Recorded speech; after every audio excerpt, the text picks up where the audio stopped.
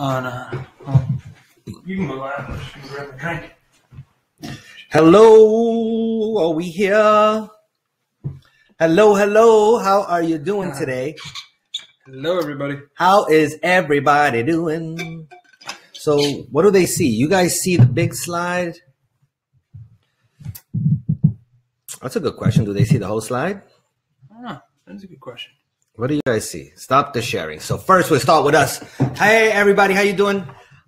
We need to look over here. Oh, I'm looking at this one because we see it on the We have two here. screens going on. So on this side, we see you, and then on this side, we have our presentation. How is everybody doing?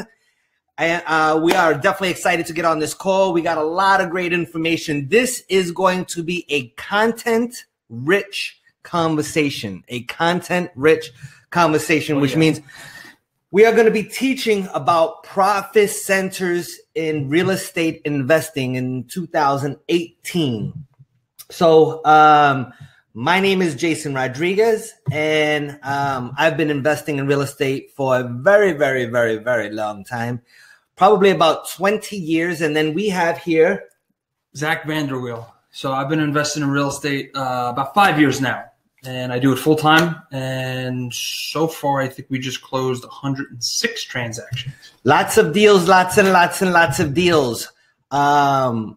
So over those years, we've been buying and selling. So we do this meetup meeting so that we could give back to the people in locally. And then I had first started by having some curiosity of the real estate investing, and went to through reading some books and some other things kind of intrigued me. And then I went to some trainings. And then I found myself at a live meeting and networking and trying to figure out like who knew how to buy houses and who knew how to sell houses. And I just wanted some information and some education. And I was excited to see, just to learn. So this is our way to come and give back. We do a few different things. We buy and sell houses. We do coach and mentor people. We do trainings and teach people how to invest in real estate. Most people want to learn how to invest in real estate so they can get out of their jobs, their jobs, and get into something that's going to make them more money, give them freedom, give them time, be able to come and do the things that they actually do want to do. I'm grateful that I've been able to be an investor for many, many years. And I've been doing it for like 20 years, 700 houses and counting closed. And just totally be in control of your own time and your own destiny. Like no one tells me how much my stocks are going to go up. My stocks, yes, but no one says how many houses I buy this year. I say that myself. No one tells me how much cash flow I'm allowed to make this year. I set those goals myself and I push forth on that. No one tells me how many houses I'm going to buy or what kind of cash flow I'm going to make. I set those parameters myself in my business, and that is freedom. Like on Friday, I am going out of town. My wife looked at me earlier this week. She says, baby, would you like to go to Niagara Falls? Because we've been talking about it. And I'm like, yep.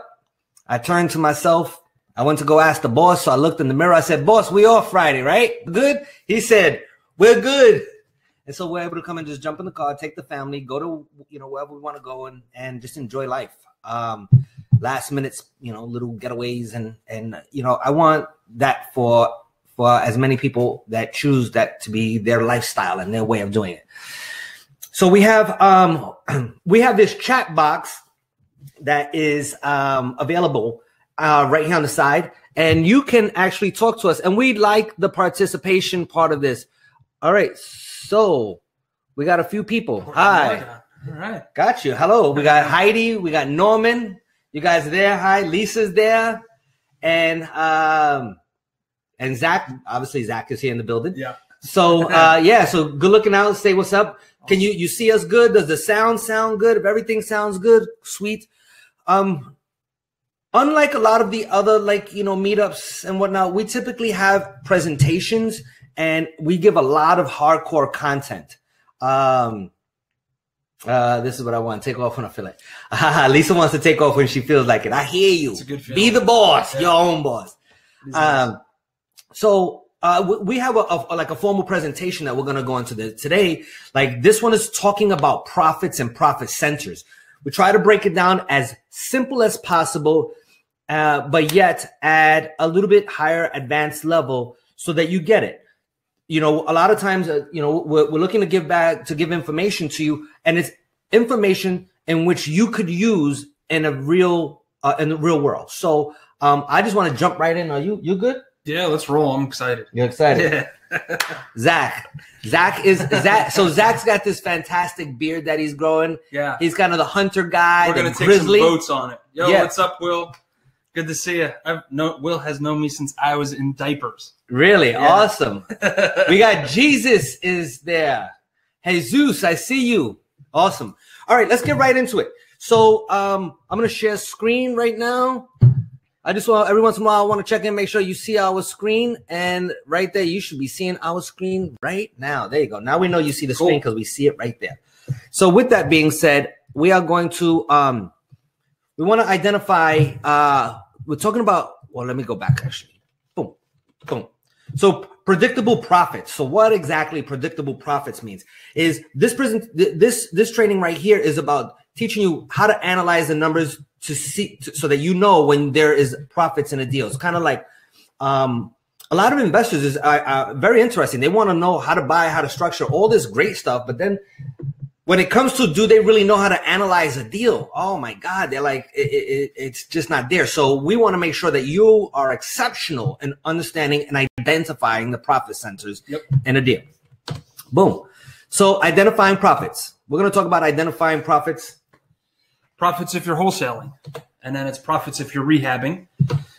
Split funding, what that means when it's appropriate, which is all the time if you can get it. That's a trick question. But what is it? And then profits if you're taking over payments. So on the creative financing side, it's different than paying cash, and we'll go over that. Perfect. So split funding examples. We're going to get right into it. Oh, by the way, let me just back up. Some of you are just kind of listening to us. You probably want to grab a pen and a paper because this is getting into it. Like this is hot, you know, like the real juicy stuff. For a lot of people, you won't find this on YouTube videos or anything like that. Like this is everyday stuff that we do on analyzing where the profits. Pretty much, show me the money. Yeah. Show me the money. Show me the money. Okay. I'm back. So split funding examples. So let's just say we have a property that's worth an ARV. Just so you know, we'll start off basic. ARV means after repair value. After repair value. So, and what after repair value means is that is the value of the property in its fixed up, full retail condition. So fixed up, looking beautiful, ready to be sold. When we purchase properties, we use this formula. It's called the MACO, M-A-C-O. That is the maximum allowed cash offer. If you look right here on the corner, that is the MACO formula. It's the ARV times 65% minus the repairs is the maximum allowed cash offer. You know what? Actually, our screen is covering it. So I'm going to, sorry about that. I'm going to go back here. So if you look right here, it says that the ARV, the formula that when you're purchasing a property cash, it's called a MACO. And this is it right here on the corner. We were blocked by it a second ago. It's the ARV, the after repair value, times 65% minus the repairs is the maximum cash allowed offer. That is the most you could pay, and which also means that you are going to buy it for less than that. And we're going to go into that in a second. So I'm going to put my camera back on. Hey, I know I'm silly. Sorry. I want to have fun. All right. So on this example, the property is worth, the after repair value is $250,000 times 65%, which means that will come out to $162,000, $162,500 minus the repairs. That is the maximum allowed cash offer, which would be $147,500 is the maximum allowed cash offer. And you always want to you want to use this formula all the time. And in a moment, you'll see why if you that you need to use this formula. So if 147,500 is the maximum we could pay, Zach, the question always they say is, where should we start? 138. And so we're looking to start low enough so that we can negotiate. And if we have to go up to the maximum allowed cash offer, our ceiling. But we want to buy before that. So $138,000 is. All right. Yep. So numbers you need to know. Zach, you did this. Making an offer. You have to know what the ARV is, which is the after repair value. And that's based on comps, comparables. Like properties sold at market, relatively close, under a mile, in similar conditions. So 3 beds, 2 baths, 1,500. Compare apples to apples. That's a whole different seminar. That's a whole different program, but it is important. You have to know the repairs. So the repairs you're going to do based on what they tell you, and then you're going to go see for yourself and do your own repair estimate. What your expenses are. So this is the expenses broken down, which most people don't know. So what's in that 35% of the transaction when you do the Mako formula? So when you times it by the ARV times 0.65, what's in the remaining 35% of the transaction? You have closing costs when you buy. So these are percentages. These will fluctuate a little bit up and down, but they're pretty close. And depending on how you sell, you're going to have closing costs when you sell 3%. If you're using a realtor, it'll be probably closer to 6 or 7. We do our own marketing, so we charge 3% for marketing to sell. And then your holding costs through the whole life of the deal, so the whole life of the rehab. You're going to have a few different things in there. You're going to have your cost of money, electric, taxes, all that stuff is in the holding. And then the most important number, your profit. Say that again. Your most important number is your profit. Profit, profit, profit. So the challenge is, if you break that formula, the only number that changes on there is your profit. So if you overpay by 10% for something just to get the deal, you're going to go through all that effort, all that work, all the repairs to make 5% profit. Yep, and that is not good. That would not be good. So let's move on here. So we're going to go over some more of the numbers that you need to know. So of that 15% that was on the other page, the profits is 15% of the after repair value. So if you're wholesaling, or more important, this says the numbers you need to know if you're wholesaling. So we're going to talk about whether you're wholesaling it or whether you're going to rehab it, because those two versions are going to have two different profit centers in them. Yes. So you need to know those two. And so I think sometimes newer investors, they get confused on where the profit is. So this will clear it up.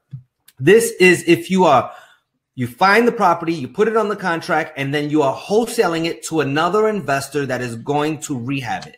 Correct. So the profits are 15% of the ARV. If you were going to wholesale this and there was 15% left over, that means that you and the other and the rehabber would split that 15%. So we're giving an example here. I don't want you to put that the 12 and the 3 is always correct the profit center. That is not the case. What I need you to understand here is that you will look at the numbers and identify maybe the rehabber will make 12%. Sometimes you'll make 3%. Sometimes if the rehabber may make 11% and you might make 3%, 4%. And sometimes the profit might be 18%. And how might the profit be 18%? Or it might be 20%, or it might be 22%. How that might come about is that if you have the ability to purchase the property at a deeper discount. Mm-hmm. So the lower the number that you buy it at, the more profits that you build into it. So if you're a wholesaler and you're wholesaling it, if you can negotiate 55 cents on the dollar as opposed to 65, that's an extra 10% to you as a wholesaler. If you're rehabbing it, you get to keep that. And you as a wholesaler will keep that extra additional discount that you receive. So let's just say if you bought it and it was 15% and you were doing this 12% and 3%. But if you purchased the property at, let's say, another 10% cheaper than the formula, because remember, the formula is the maximum allowed. But we made the offer at 138, which means that it is less. There will be more profit for you. So that may say that there may be 20% profit. So if there was 20% profit, then they would get 12 and maybe you get 8. Or maybe they get 11 and you get 9. So just depending on it. So that I want you to kind of understand that piece, and it's kind of a play, each deal by deal. But I will come and say a rule of thumb is we always look at the 12% and see, does it make sense? Look, and another thing is I'm not looking for, matter of fact, I'll give the example later. I have another good example for you. All right. So exit strategy number 1. So I like so this one is wholesaling to a rehabber. If your property value in perfect condition is the ARV, is the which equals the after repair value, is $250,000. Let's say you purchased the property for $138,000. You sold it for $150,000 to a rehabber that is going to renovate it and sell it to a family at full retail for $250,000. The rehabber would have made $37,500, which is approximately 15% return. And you would have made the difference of what you sold it for versus what you purchased it for. And in this scenario, you sold it for $150,000 to the rehabber, and then you purchased it for $138,000, which was your purchase price. Remember in the Mako formula in the beginning, we said you got it for $138,000. And so the difference inside there would be $12,000 would be your wholesale. The wholesaler would make $12,000. And if you're that wholesaler, you make that money. Yeah. Pretty straightforward. Yeah, that's pretty much it. This is just an example of just basic math and what that looks like. You know, it depends on how you also know what your buyers look for. If I know all data my buyers that I've dealt with before look for this model, and I know that they just want to see a 15% profit in there, and I can deliver that, my profits, if I negotiated $128,000, I would make an extra $10,000 on that same scenario because I know that they'll buy it at $150,000 happily to take it, renovate it, put 15, 20 grand into it and make 35 to 37,000. Yeah. And sometimes when we look at it this way, it just makes a whole lot more sense. So here are the numbers. So the property is worth $250,000 times 65%. We're doing the formula again, is $162,500 minus the $15,000 in renovation and repairs.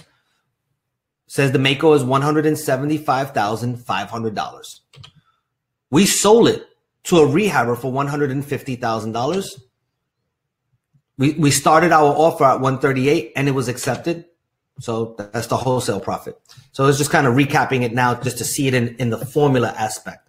We'll go a little bit deeper. We're going soft right now. So exit strategy number 2, Zach, you do. So this is if you negotiate the same deal, but you decide that you want to keep it and renovate it yourself. So your profits would be a little bit different. So your property value in perfect condition, same scenario. The ARV, which is the after repair value, is $250,000 in mint condition. So if you buy it, fix it, and then retail the property yourself, you would have made both profit centers on that deal. So you would have made the 15% that the rehabber would have made, but you also negotiated a steeper discount. So you actually, if you fix it or buy it, fix it, and retail the property yourself, you would get the $37,500 for the renovation, the rehab 15%, and then the $12,000 that if you decided to wholesale it, you would have made. But you're keeping all that. So in this scenario, your profits would have been $49,500. Correct. And so a lot of times people, they say, all right, so I don't know if I want to wholesale or not wholesale. I always encourage that you do know how to wholesale. Why? Because even if you're a rehabber and you're looking at deals, you are going to funnel through deals that are still great deals, that are profitable, very profitable, but it may just not fit what you're looking for. So it's as simple as like, all right, if I know that I could have bought, let's say this deal came across your desk and you did marketing and this deal came across your desk and you're a rehabber, but you just like to rehab. If you let this deal pass, let's say you don't like the area, it's too far, you were going on vacation with the family, you didn't want that kind of a rehab, maybe the rehab's too small or the rehab's too big or whatever the case, or maybe you ran out of money and you get your money, maybe you have all your money tied up in another deal. What do you do with this one? Don't just throw it away, wholesale it. This is a $12,000 check. And this deal would sell relatively quickly.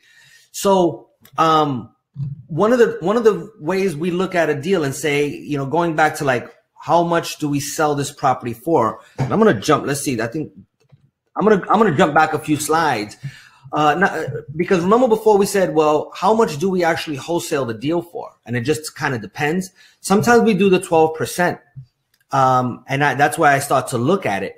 But sometimes I'll look at it, I'll says a $250,000 house. If I have a house that's worth $250,000 and it only needs what this one was, how much repairs? $15,000 in repairs. And I could make, and the investor would make $37,500. I stop and I use real world, real common sense, just a normal person. And I say, would 50%, I like to look at 30% to 50% of the investors buy this property. At what price would they buy? How much profit would they need? Not the price, the profit. And then I'll calculate from there. So I'll say, all right, if this deal right here, think about it for yourself. I want you to think about yourself for a second and think, if you found a $250,000 house that needed a very light rehab that was $15,000, would you do the deal for $30,000 net profit? That means you put all your money in, and at the end of the day, you get all your money back out of the deal, and you have $30,000 pure profit in your pocket where you go grocery shopping. You can use that for vacation. You pay your mortgage, you pay your car, just like a normal human being pays their expenses. Profit. So how many of you would do that? You would do the deal for $30,000? Some, I think, like on a light rehab in a great area, I think that they might sell it. So I would say, would 30% of the investors buy that property to make $30,000? I'm going to say yes. I don't want every investor to buy my property. Look, Nicola, she said yes. She says, I would. Yeah. Yeah. It's an easy slam dunk, easy deal. Now, if that renovation was $70,000, no. If it was $60,000, no. If it was $50,000, probably not. $40,000, maybe they might do it for $30,000, $35,000. But for $15,000 easy renovation at $30,000, that's when we come and we say, all right, if I think that I can sell it for $30,000 with a $30,000 profit, there's $49,500 left over. $49,500 minus 30,000 leaves $19,500. So I might be able to make a $19,500 wholesale fee on this one. So, you know, 20 grand. That's a nice number. So that's how I look at and gauge what they would pay for it. And you gotta know your market a little bit, and know the investors and know what's going on inside there. So you're not just leaving the deal too skinny where they won't buy it. But that is, I wanted to capture that moment so we can identify what are we selling it for. Good. Yeah. I'm selling. It's good.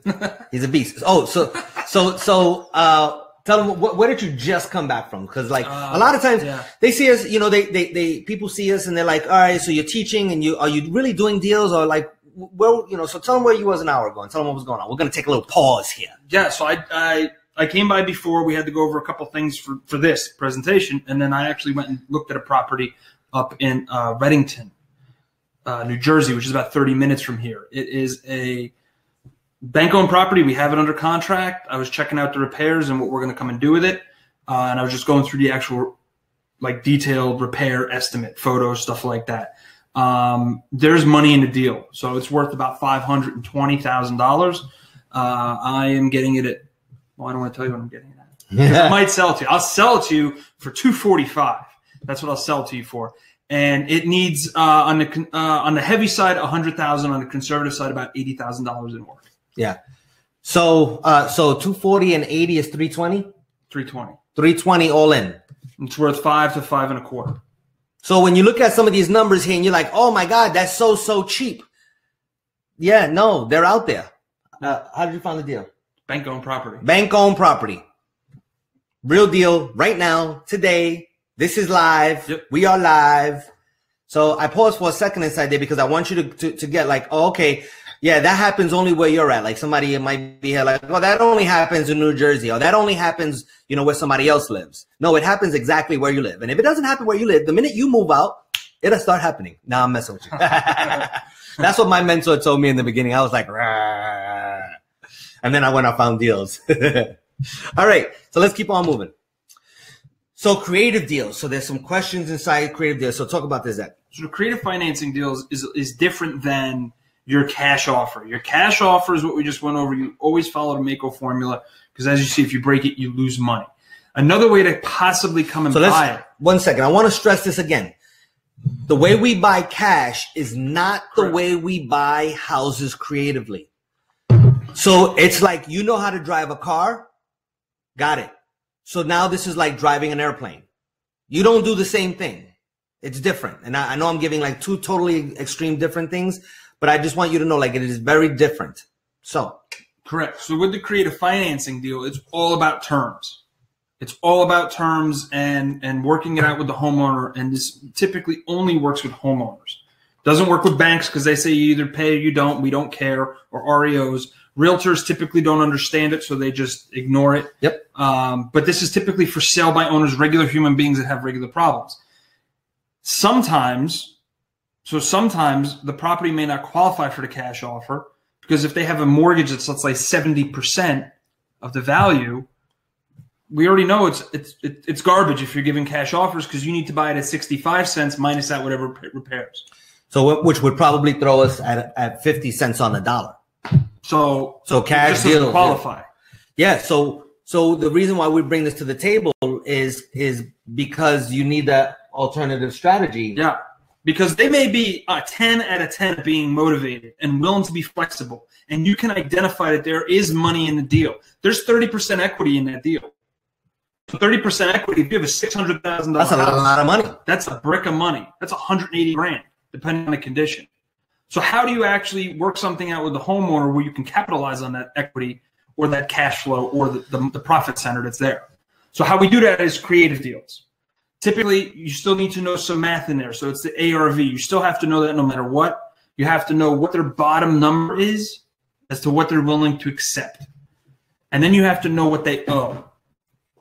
You also have to know what the condition is. Condition, asking price, repairs, that's standard of pretty much any deal. But the reason we really need to know what they owe is because in situations like this, I like to say that again. Typically in situations like this, what we would do is we work out some sort of terms where we could take over an existing payment. So let's say they have a mortgage with Chase Bank at 70 cents on the dollar, and they really are motivated to come and sell. What we can do is take over that payment. We own the property. We make that payment on behalf of the owner until we could refinance the property out at a later date. So typically what that looks like, 3 to 5 years or until paid. It all depends where your profit center is. So a lot of the challenges that people have with wrapping their brain around this is not as slam dunk easy as doing the Mako formula. That's a formula. You can do that on a cocktail napkin. You really can. And we have. And you have. You'd be like, hold on, what's the math? Okay, what's the repairs? Okay, that's where I'm at. Are we close? Let's do it. For the creative side, you have to go a little bit more in depth as to where your money's going to be. Where's the profits? So on creative strategies, typically we take over some sort of payment, if there is one, if there's a mortgage in place, until we could refinance that property out later. And then we work out some sort of terms with the homeowner for the remaining equity. So in other words, they may have an asking price of, I'm going to round it off, $100,000. They may owe $50,000 to Chase Bank. What we would do is take over that $50,000 payment, make it on behalf of the homeowner on time every time, and then we come up with some sort of terms with the homeowner how to get them their $50,000. Typically, split funding is one of my favorite things to do. I do it with I don't care if I'm buying a car. I try and do split funding. Split funding, some now, rest later. Yeah. Some now. And we're going to talk about that in a few. Yeah, and we'll go through some slides too. But on the offer, you have to know some different things. What is going to be your money down? Yeah. Then it's going to be how much do I have to cash out on, and what is your terms and timeline to come and do that. So the cool part is when you do cash, you typically only have one profit center. If you're wholesaling, it's your upfront check. If you're rehabbing it yourself, it's retail equity. That's all you have. With these, you have typically 3 profit center buckets that you can do it in. You have upfront money, which we'll go over. You have back-end equity. And then my favorite is the monthly cash flow. Yeah. So that adds up to total profits over the life of the deal.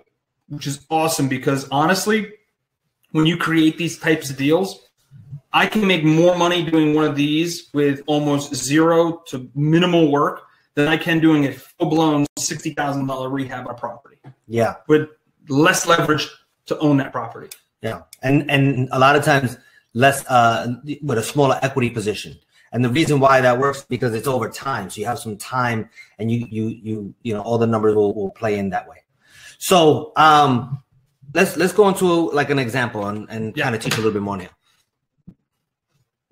So let's talk about these. So these are some ways to source creative financing funding. Yeah. So a lot of people. So let's say I take over a payment. I just threw you in that, changed the slide on him. He's like, wait a second. Like, I didn't know that was the next slide coming up. I was like, wait, there was an example. I was like, that was new. I was like, oh yeah, no. So this is sourcing creative financing, the funding for it. So let's say somebody has a mortgage with Chase Bank, and we'll do some examples, some hard ones that you can see in a little bit. Yeah. But what we do is one of the ways that we can fund that is by taking over that payment. So in other words, I don't have to pay off a $50,000 mortgage at closing. Yeah. I'm making maybe a $1,500 payment every month. Now, on that property, because we're investors, I'm not looking to come and live in it. I am very clear with that buyer what my intentions are. Gotcha. Just out of curiosity, is the slides moving? I want to make sure that the slides are moving and that everyone sees that. If the slides are moving, put a thumbs up. You should see the strategy side. I mean, the funding sources. You guys are freezing, so we're freezing up a tad. Oh. All right, we'll figure that out. Yeah. The good news is anybody that's signed on to this, anything that you may have missed or that it's freezing on, you'll get a replay that you can come and watch us over and over and over and over again. So you'll get that link. So if you missed the part, you have to go, and don't worry, you still come and get that. But we'll work on it from our side. In the meantime, we'll just continue on. Yeah, so let's see. Let me see if I can get those slides back and forth. There you go. I don't know. Let's see. Are they moving? Let's see here.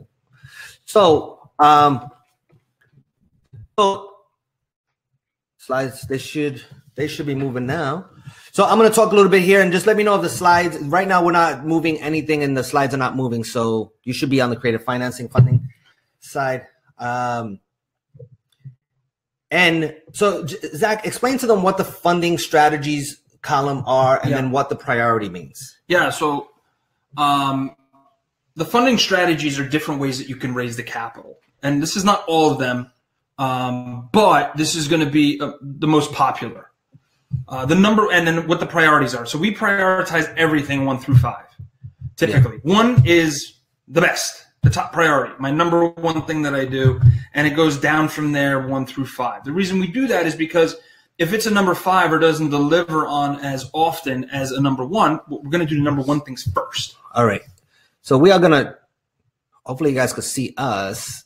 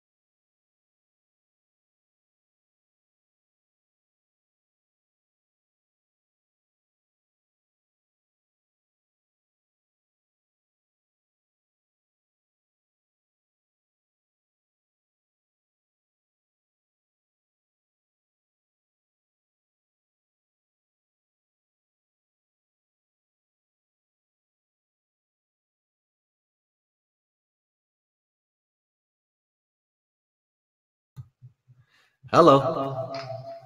It's like a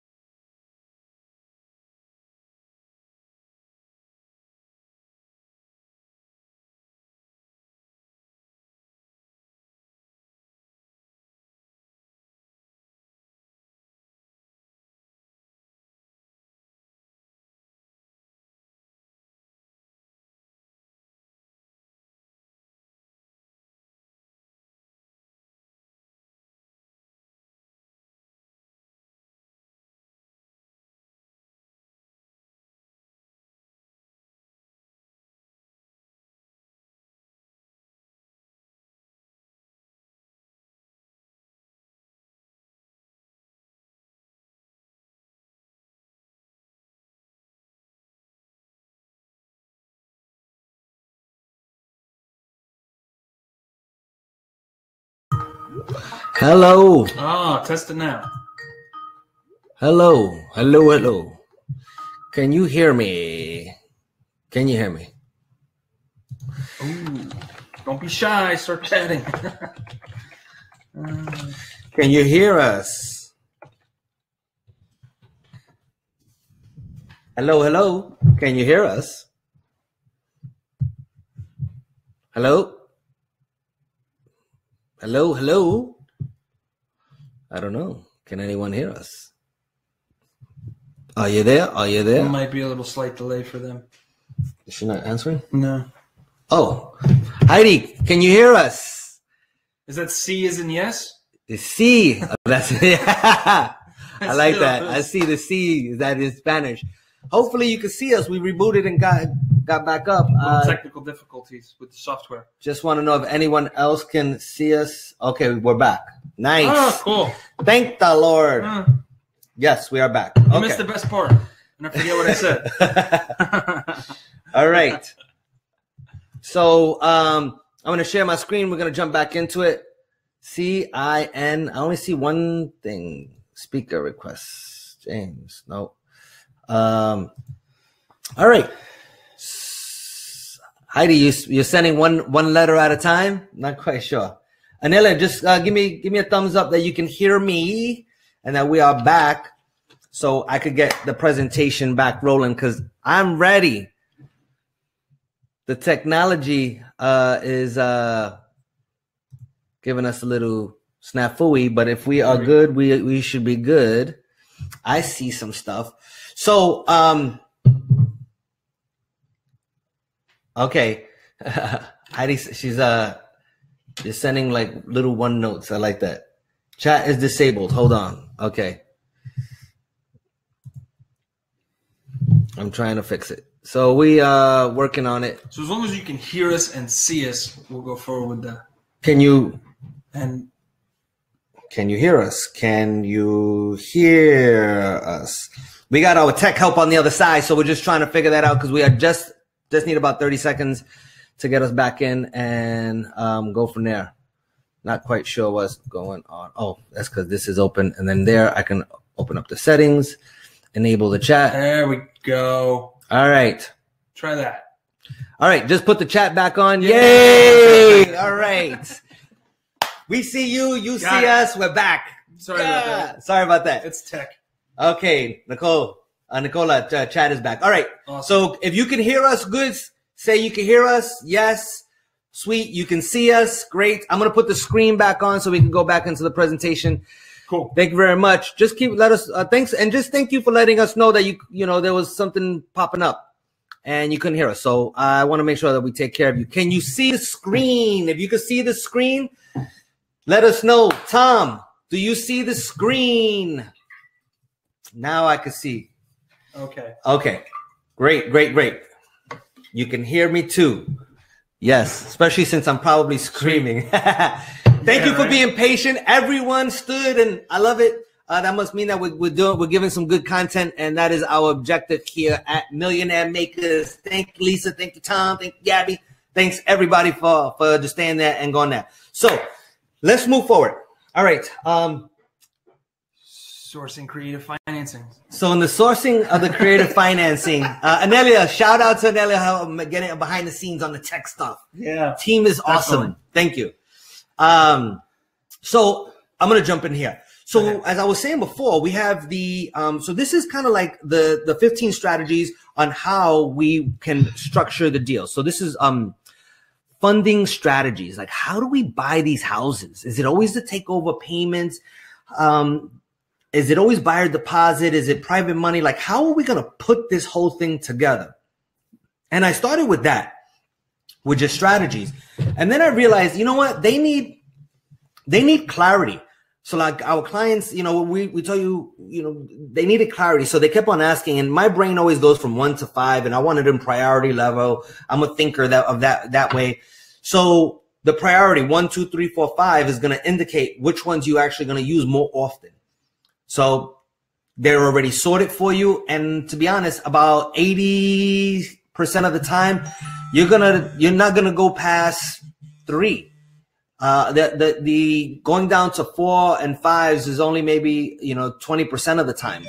So you really want you to just focus on just, the top ones, especially the ones in the 2s.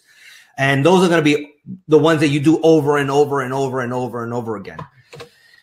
So the top 2 strategies that we do when we're taking over payments.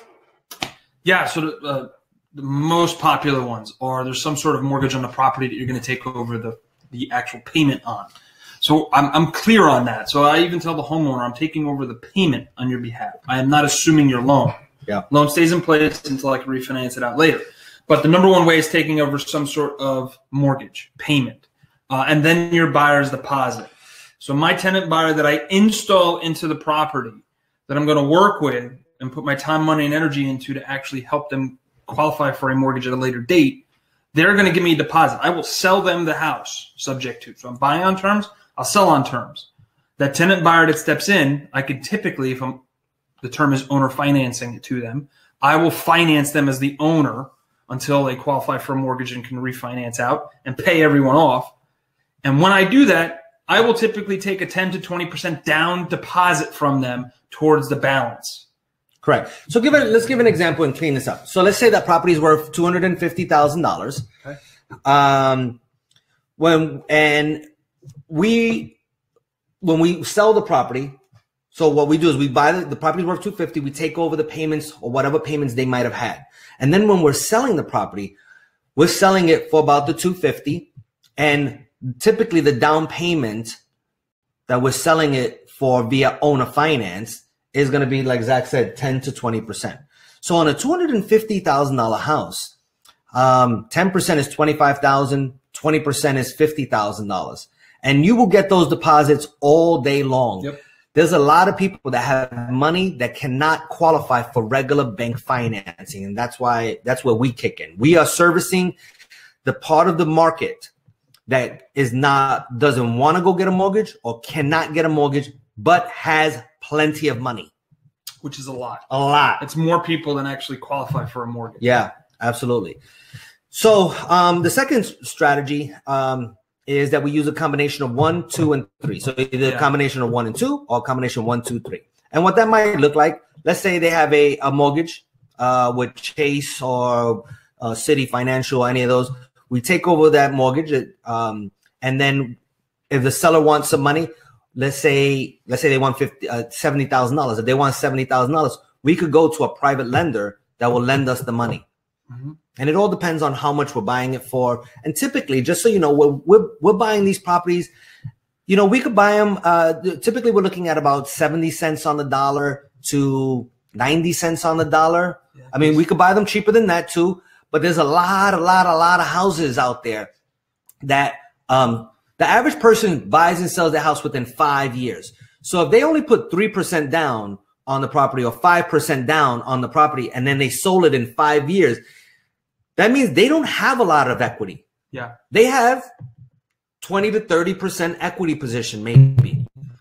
So what does that mean? So that means that if the house is worth $250,000, they put 5% down, and it went down another 15%. Let's say the property value went up 15%, that means they have an equity of 20%. And they may be 100% motivated or they may need to sell that home. Yeah. That is no difference between someone who has a free and clear house and a $5 million house. Yeah. Everybody has motivation to come and sell at some point. Yeah. So let's go into some of these numbers there to help better explain it. So our top strategies, again, is take over mortgage and buyer's deposit. And these are the top ways on how we are able to achieve what we call 100% OPM. That means 100% of using other people's money. So like in this kind of a scenario, if we're buying the property and we take over the mortgage, we use the buyer's deposit as the buyer's deposit as purchasing my down payment. Let's say the seller wants $40,000, right? Mm-hmm. Where do I get the $40,000 from? So number one, they say you could take over the payment, but I need $40,000. As a matter of fact, you know what? I'm going to go into this one. How about this? I'm about to answer that on the next one. I was like, I know there's slides. I know there's slides. I know. I'm getting. I was like, that should. Yeah. I'm getting ahead of myself. So, so split funding deals and the objective. So on the split funding deal objective, the objective is using not using any of our money, using other people's money, which is OPM, or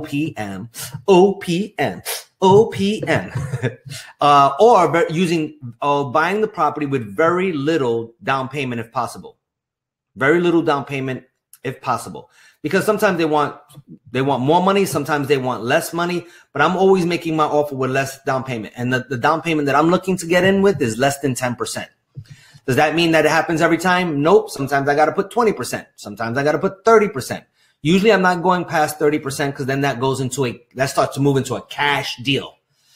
And the reason why I want to use less than 10% is because when I sell the house via owner financing, they're going to give me 10%. So I'm looking for 10%. I might get 10 or 15 or 20%. Mm-hmm. But if let's just say, I get the seller to agree that I could give them 5%, take over their payments on the property. They deed me the house. I'll say it again. They deed me the house. They deed me the house. They deed me the house, which means I'm the owner. And they let me just put a deposit of 5%. Now I might owe them, and I'm doing percentages now, but we're going to talk about actual dollars and cents in a few minutes. And I know I've been looking over here, but the screen is over here. So I'm talking about like percentages because it's let's say if it's 5%, but they're willing to, their equity position is 20%. And they say, you know what, Jason, I'll let you buy the property with 5% and you owe me the other 15%. Mm-hmm. So that's the idea inside there. I give you a little bit down, as little as possible, and then give you the rest at a later date. So that's very little bit down. Paying off the seller's equity and mortgage at a later date.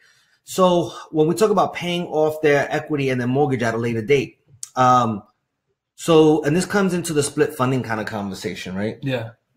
So definitely. It comes into split funding where we give you some money now, and the objective is so that we can walk in with very little money. And that means we're going to give you some money now and some money later. And I'm going to make payments until the loan is paid off, number one, or I will pay your loan off and give you the balance of your money in 3 to 5 years. So that's an objective that we are definitely looking to always hit. So this will help to explain it. So split funding. The objective inside there is using 100% OPM is the goal. So use as many strategies as needed from that list that I just showed you to achieve 100% OPM. So the number one strategy on buying houses creatively is by taking over the mortgage. And then we will give them some money now and some money later. And how much do we want to give them now? 5% or less, a little bit. What's the least amount you'll accept up front? There you go. A little bit of money. And so this kind of helps explain it. Some money now. You do this one? Some money later. So it's the least amount as possible in down payment. So sometimes it's moving expenses, or if they're behind a couple payments in their mortgage, you can say, hey, I can get you caught up on your mortgage. You're out probably 2 or 3 payments. I'll get that money back to you, and that'll be my upfront money, and the rest of it I'll pay later. And that balance is to be paid when when I pay off their loan, typically our default is 2 to 5 years. I like 3 to 5 years, 3 to 5 or years, yeah, until paid, depending on where your profit centers are. Correct. That's how we structure those deals. Correct. So let's see here. And so we say the lease amount for down payment. Where do we get the down payment money? So that comes right back to our list. The seller's deposit, or the seller, the buyer's deposit, investors, tenants, partners, that whole list. You stack as many as you have to until you can source the funding for the down payment and the upfront cost. And as the heading here says, split funding using OPM. So we're saying, okay, if the seller says this $250,000 property, the seller says, Jason, I'll let you move. You can get in for give me $15,000 as a deposit, and then you owe me $40,000 later. The question is, where do we get the $15,000? And the answer is on number 1 or 2 from the other sheet of strategies, which is the identical one from here. And that would be the number 1 place we get that is from the buyer's deposit. Yeah, that's the most popular. The most popular. Why? Because we know that if the seller wants $15,000, the house is worth $250,000. My buyer is going to give me 10% minimum. That's $25,000. So if I need, where am I getting the $15,000? I'm going to get $15,000. When they give me the $25,000, I'm going to give that $15,000 to the homeowner, and we keep 10 up front. Yep, that's the first profit center. That's the first profit center. Upfront deposit. And so that's the first place we use it, and that is using the OPM strategy, using other people's money. So split funding process.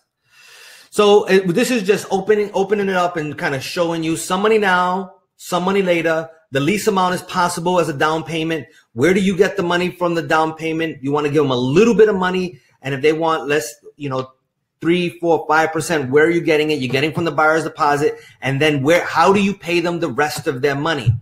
You pay them the rest of their money right here, the balance to be paid when I cash them out and get a new loan.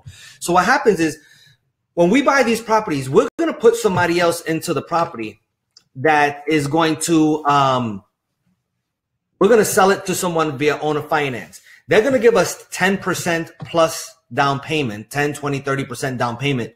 And then we are going to sell it to them, and they have to get their own loan in a 2-year process. Is usually the average amount of time. And this is somebody, good, hardworking person that just wants to get a house. Maybe their credit's been beat up because of things, but they work hard. They have, they're getting on track. They have money. They have a good job. They're just saying, hey, somebody help me. I need some help. The banks are not wanting to work with me. And they're saying, who is going to work with me? And Zach and I, put your hand up, Zach. This is us. We're here to help. So they give us this 10% down, non-refundable deposit. It's 10, 20, 30% non-refundable deposit. We get that money, and then we give the sellers their money, and everyone's happy. The monthly payment, they pay to us, and then we pay the mortgage that's attached to that house. So that's how that all that looks. Correct. Okay. All right. Let's do some examples. So split funding example. Let's say the house is worth $400,000. And they're asking $320,000. This right here is only a 20% discount. We're buying the property at 80 cents on the dollar. You cannot pay cash for this house. No, you will lose money to buy that. You will lose a lot of money. No hard money lender is going to lend you the money. It would just be not a good deal. But because we know how to do the creative financing and do split funding and do that actually does work. So there's $80,000 of equity. How many of you would do a deal and take over payments for $80,000? I'm in. Yeah.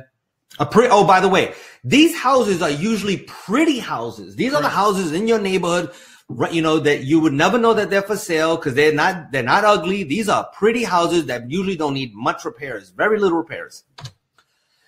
So let's go here. Boom, boom. House is worth $400,000. They're asking $320,000. There's $80,000 of equity. They owe $280,000. So they're saying, hey, they want $40,000. And what normally happens, they say, hey, look, I'll sell the house for $320,000, but give me $320,000. But when we find out really what's behind it, What they really are going to get is $40,000 to themselves. They're going to pay the $280,000 to the bank, and they're never going to get that. All they're getting is $40,000. So when I disassociate them with the mortgage and I say, hey, what is it that you have and you're in it and you're making $40,000, you want your 40. I could give you, we could work something on that 40,000. And I ask them, what is the lease amount that you want? Sometimes the lease is not the lease that I want to hear, but you know, I still ask that. What's the lease amount that you would accept so that we could take over the property and that they could go and do whatever they need to do? They said $25,000. So they want $25,000 down. Now, isn't that a big difference from trying to buy this property and have to raise $320,000 versus $25,000? It's the same house. Mm-hmm. I know that a lot of you can, you know, I knew in the beginning I couldn't come up with $320,000, but I do know this. I could come up with $25,000 even in the beginning, and knowing these strategies, I could borrow it from a lender. I could borrow from a private lender. I could even today's time, I could put that on a credit card. I could do all kinds of stuff to get 25 grand. I don't, you know, and when I first got started, I didn't have a credit card that had $320,000 on it. I don't know about you. Maybe you have it, but I didn't. Yeah, I could raise $25,000 from the people that are watching this. That's right. In fact, we had some people already ask us, "Hey, how do I do this with my money?" And if you are interested in, you know, lending some money, let us know. We know how to park money and do great investments. So, some money now, some money later. Money now, they wanted $25,000. They said, and then the money later, when we say later, was in 3 years from now. With no payments. Why? Because we didn't talk about payments. We said we'll give you $25,000 now, and then we could give you the $15,000 in 3 years from now, so that you could go do what you need to go do. They said yes. The other piece inside that there was $15,000 in repairs.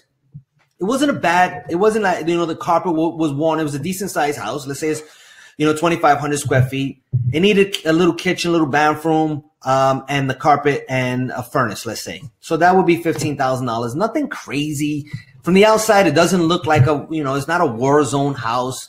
It just needs some love so that we could get the maximum amount of money. So then how would we fund this? So, or rather, let's talk about the equity. So the equity on this is the $80,000 of equity minus the $15,000 in repairs would leave a profit of $65,000. This house right here, mm-hmm. Right? So that's $65,000. Right. So which profit center does that fit into? You know, that would be the next question. How can we get that $65,000? Correct. All right. So let's talk about, go over it. $400,000, asking $320. That's $80,000 of equity minus the repairs, $65,000 of profit. That's how you would see it broken down there. Mm-hmm. And remember, we're looking to do this with other people, 100% other people's money. So how do we come up? So $320,000 is what they're asking. They owe $280,000. Seller needs $40,000. We said we could give you some money now and some money later. Where we're going to go? We're going to go back to this list. Yep. And we say, okay, that $25,000. Can we get that? And we go down the list. Are they going to let us take over the payments? Number one, yes. Can we use the buyer's deposit to fund and give that $25,000? Well, let's stop. Let's do the math. $320,000 times 10% is $32,000. And so that's 10%. It was worth $4. Whoa. Yeah, they're asking $320. Trick question. Yeah, that's right. 10% would be $40,000. Yeah, the ARV is the after repair value is $400,000. Thank you. Still got it. Thank you. It's late and I got backup. Don't worry about it. I got backup. I'm his backup. He's my backup. We're backup. So it's $400,000. $400,000 times 10% is $40,000. And that's the minimum. So we take $40,000 minus the $25,000 we can give to the seller. And that means that we would have a profit of $15,000 on the upfront. Yeah. If we only got 10%. If we get 20%, we're in a lot of money. It's a brick of money. That's a lot of money. We don't need anything else to handle that. You can come due to $15,000 in repairs and still have $30,000, $40,000 in profit. And a lot of times people say, oh, well, but what if the seller wants the money now? So my conversation with the seller says, great, you know what? Sounds good. I can purchase the property. Here's how I need to purchase the property. is I'm able to give you the $25,000 once I get my buyer in place. And I have people that are, I have people on my list that are interested in purchasing these types of homes, which we have. If you don't have a list, you could just say, look, we know that there are people that are interested in this type of a property. And so we're going to invest our time, our energy, and our money to find those people so that we could get this done. And as soon as we get the money, we'll give you the money. Sound good? And a lot of times they're like, okay, yeah, as long as you tell them, you don't have to be shy about it or hide about it. And no, well, why don't you give me the money up front? That's just not what we do. We'll put the buyer in. Once we get the buyer, we'll give you the money. Okay. And if they say, well, how long is that going to take? Let's say it takes 2 months. So if it takes more than 2 months, you can have the house back. And if it's a really good deal, maybe I might say, well, after 2 months, no matter what, I'll start making the payments. Yeah, it depends. If it's a low payment and you have $80,000 in there, I could put, a $2,500 payment on a credit card for 2 months until I can source my buyer if I had to. Yeah, because we don't want to give up the deal for, because we don't have that. And so usually you could figure that piece and work around that. For the $15,000 repair, where do we get the $15,000 of repair? We could leave it just as it is. And maybe rather than sell it for $4,000, maybe we sell it for $380, or we take off $15,000, or we could get creative, or we had to put the $15,000 on the property immediately. We go back to the list. Yep. Can we use the buyer's deposit? Boom. Yes, we could actually use the buyer's deposit. Can we get a private lender? Yes, we can. Can we get a partner for funding? Yes. Can we put it on the credit card? Yes. Can we get another investor to sell this whole deal to another investor and they just give us a wholesale fee for it? Yes. So there's a lot of things that we could come and do inside this deal. And with that, again, this deal right here, equity position would have been 80% minus the repairs of $15,000, leaves a profit of $65,000. Oh, and you can't see it because, the profit is 65. I don't want to move the screen. Don't click any buttons. Just keep it rolling. So this is, that was all that. So here's another one. House is worth 400,000, 320. Actually, it's showing the same thing. So here's another example. All right, split funding.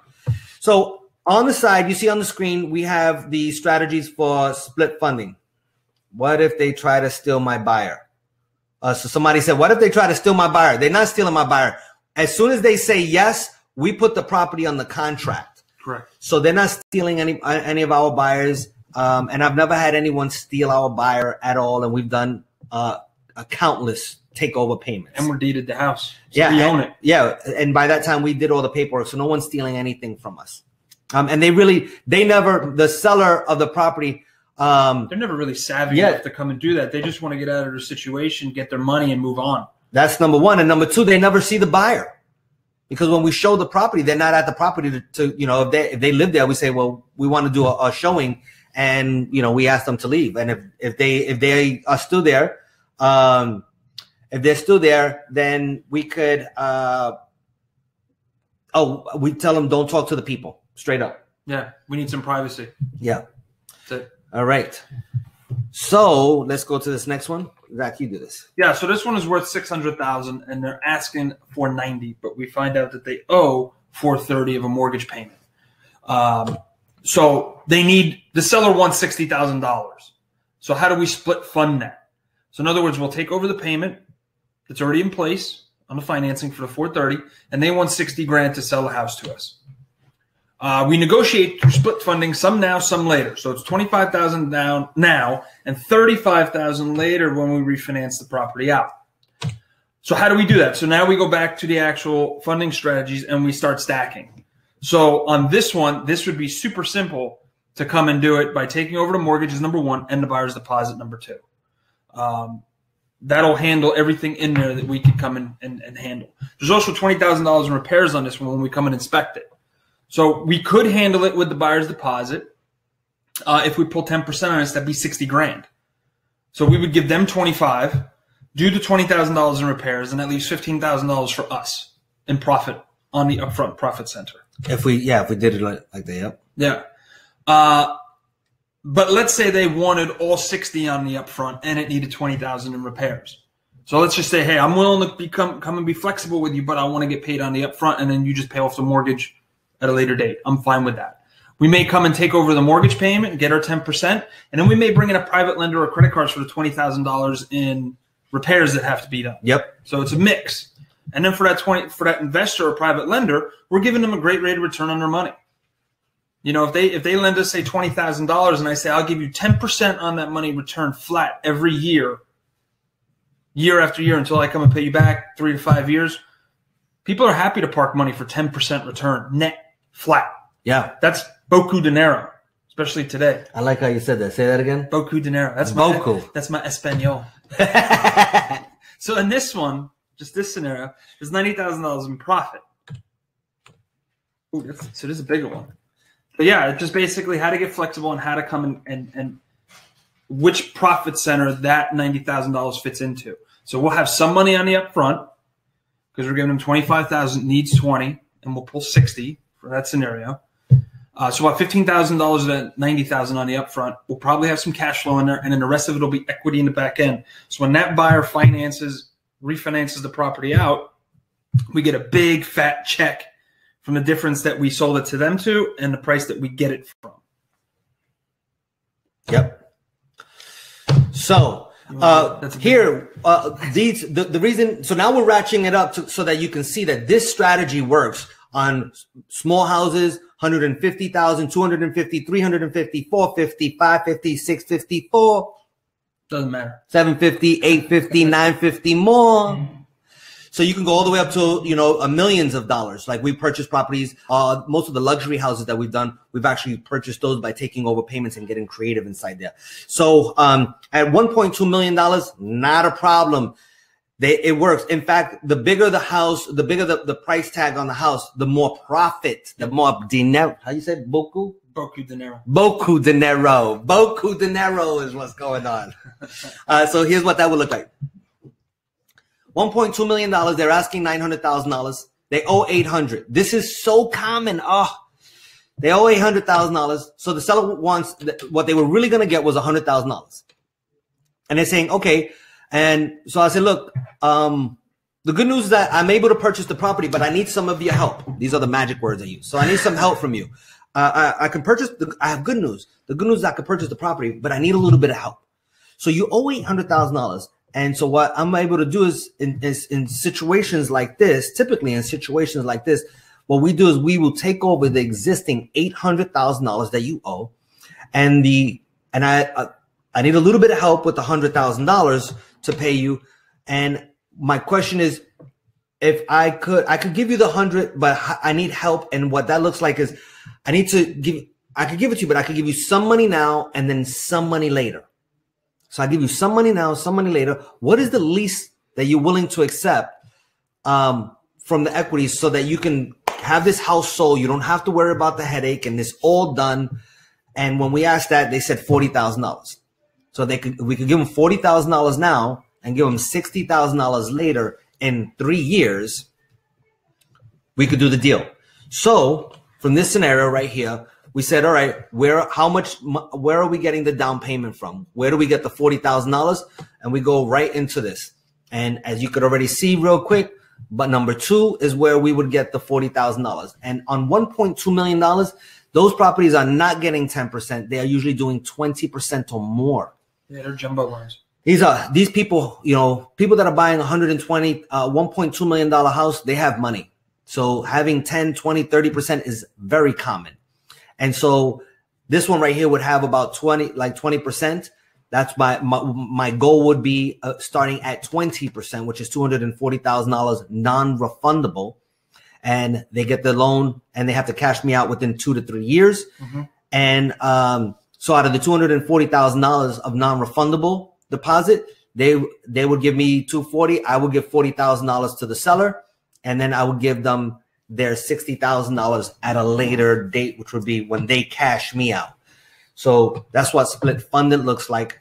And these deals work where you live. They work where you live. Yep. Where you live. The higher the price tag, actually, the easier it is because nobody's talking to them. Yeah. These are garbage for cash offers for regular wholesalers. Yeah, wholesalers, the regular wholesalers are not talking about them. The builders are not talking because builders have a big pull, but there's nothing to build here. And these are beautiful houses that need, a lot of them need no repairs. So, you know, on this one right here, it's just a beautiful house. They need to come and sell, and they need to sell quickly. They need to solve this problem. So we step in and we solve it. And they say, you know, oh, I need the $40,000 now, and you don't have the 40. Well, go down the list. Can you get a partner? Can you get a partner? I'll tell you what, this deal I will partner in a second. Yep. House worth 1.2, you could get it for 9, and all we need is $40,000. I'm in. Here's my conversation. You fund the entire deal. I'll split all the money I make with you. There you go. And you'd be like, wait a minute, I'm gonna give you probably about 60 grand, and I'm gonna get 120 back. Yeah, all plus day. My money. I'm all day. That's a no-brainer. This is an awesome deal. I'll take this all day long, and they're out there.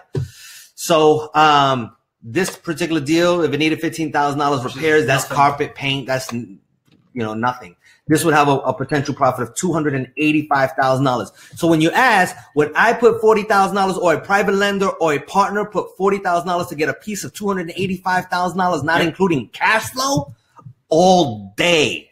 I'm in. I'm excited. I'm in. So look at Zach. Zach's like, he gets excited. He gets crazy. I'll double your money. Give me 40. Okay. Yeah. And you would walk with 205, and they would get 80. And they'd be your best friend for a very long time. Oh my God. Yeah, this is a fantastic deal. This is why we love taking over payments, and we wanted to show you all the profit centers on how those profits do work across the board. So you know, for the most part, we're about to wrap up, and you know, we wanted to teach you how to come and structure the deal, how to find money, how to think about creative. You know, we talked about structuring a cash deal. Anela, you can put that up. You talked about structuring a cash deal. And we also talked about how to do the wholesale profit centers. We also talked about how to identify the profit centers on a takeover payment property. And also when you take over payments on a property, it is a lot more. It's going to be a lot prettier. Yeah, it's going to be pretty houses versus deals. They maintain the property. We also said that the pretty houses, the loan to value is going to be higher, which is not going to qualify for a cash deal, but the person are still going to be motivated. And, you know, so we talked about that. We also showed you the split funding, some money now, some money later. That's our little secret magic weapon that we use all the time. And we, also showed you that you can purchase properties in different price ranges. Anywhere from 100 to 200, 300, 400, up into the millions. And obviously the millions are bigger profit centers. And any of those, please call us, and any deals that you want to call. Yeah, I buy houses. We buy houses. So we're going to come and take this screen off and just, let's go here. So we want to come and say thank you so much for being on the call. And if you have any questions, please let us know. Reach out to us. Some of you have some deals you want to talk about, please reach out to us. You want to talk about creative stuff, please reach out to us. You know, we got a bunch of resources. You know your resources. Check your resources. We're here as a resource for you. And if you want to line up a strategy session and talk to us, please do so. There'll be some information on how to set up a call to speak to us, to help you. And we are more than happy to come and help you. The strategy session is there. In fact, there's a link there, and you can check that out. It is Jason and Zach. Zach is all about buku. Say it. Beaucoup dinero. Beaucoup dinero. That's Zach's Spanish. Anyway, thank you so much. Talk to you later. I enjoyed this. Thank you. Boom. Talk to you soon. Zach the thing. The thing. Talk to you later, everybody.